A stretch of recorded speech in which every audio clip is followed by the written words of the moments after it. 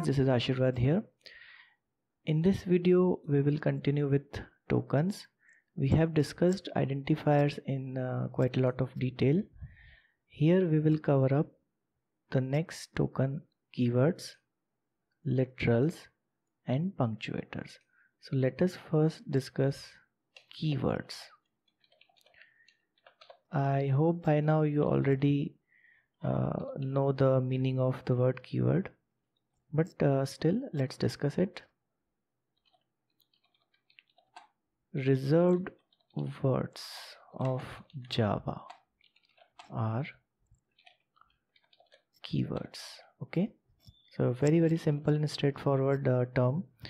You cannot use keywords as the name of your variables or as the name of your identifier. So that is what you have to keep in mind all the time. So we have many keywords in Java: int, float, if, for, and many. The thing with keyword is you don't have to learn them. Okay, they will be clear to you as you go along with making programs slowly, gradually. The only thing you need to remember about keywords is that you cannot use them with as any variable name. The another thing with keyword is they must be written in small letters. Okay, just remember that. If you write any keyword in capital letters, it will simply not be processed. Okay, so that's it for keywords. The next token is literals. So what are literals? Well, the simplest meaning of literals is this: values. Okay, for example, if I write int I, int a, let it be, is equal to 100 and semicolon. So this is a Java statement in which we are declaring a as integer type.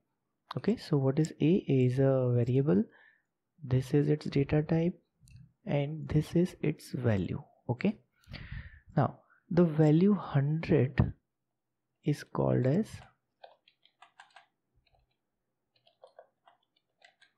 literal. Okay, similarly, if you declare a double type of variable, you remember we discussed double data type, it stores fractional numbers. Okay, so 100.25 semicolon. So in this example, what is a literal? 100.25 is a literal. Similarly, if you declare a char type of variable and store a single character in it, for example, I store x semicolon. So what is literal here? X is a literal. And lastly, we introduced string data type in our previous video. So if you declare a string type of variable s and you store some string like hello semicolon, so what is a literal here? Hello is a literal.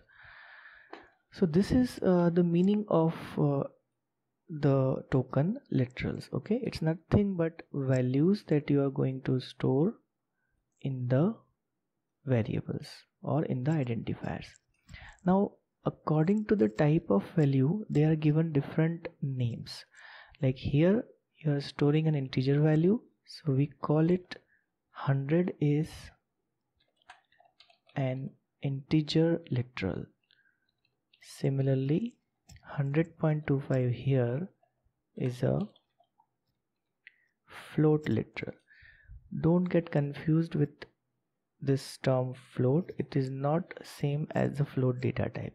It is just the naming convention we use for this type of value. Whenever we have a number with a decimal point, we call it float literal. Whether it is stored in a float type of variable or it is stored in double type of variable doesn't matter. Here X is a character literal because it's a single character, and you also know that every character value or literal must be written inside single quotes, okay, just like what I have done here. And lastly, this is a string, so what type of literal should I call it? String literal. So this is for literals, okay. So I hope the meaning is clear to you. Literals are nothing but values can be stored in an identifier, okay. So moving ahead, next token, punctuators. It's a very simple thing to understand. So what punctuators is? See, often we need to separate things in Java, okay, like you know this semicolon sign, okay. It indicates the end of the Java statement. So just like semicolon, we have some other symbols also, and collectively we call them punctuators. So what are they? We have rounded brackets, square brackets, curly brackets, comma, dot, colon, it's not semicolon, it's colon, and lastly semicolon. So these are these symbols that we call as punctuators, and these are used to separate things in Java. So let me write this here.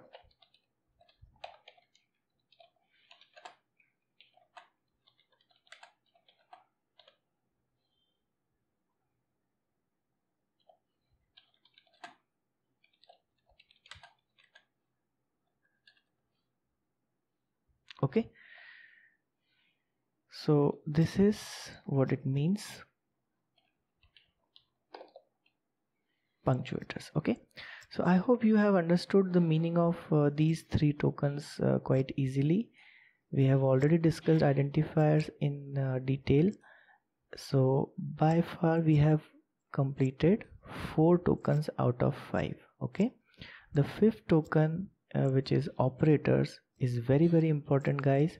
So do pay attention while you are watching that video. So that's it for this video. Do like and subscribe if you have liked the content. Thank you so much.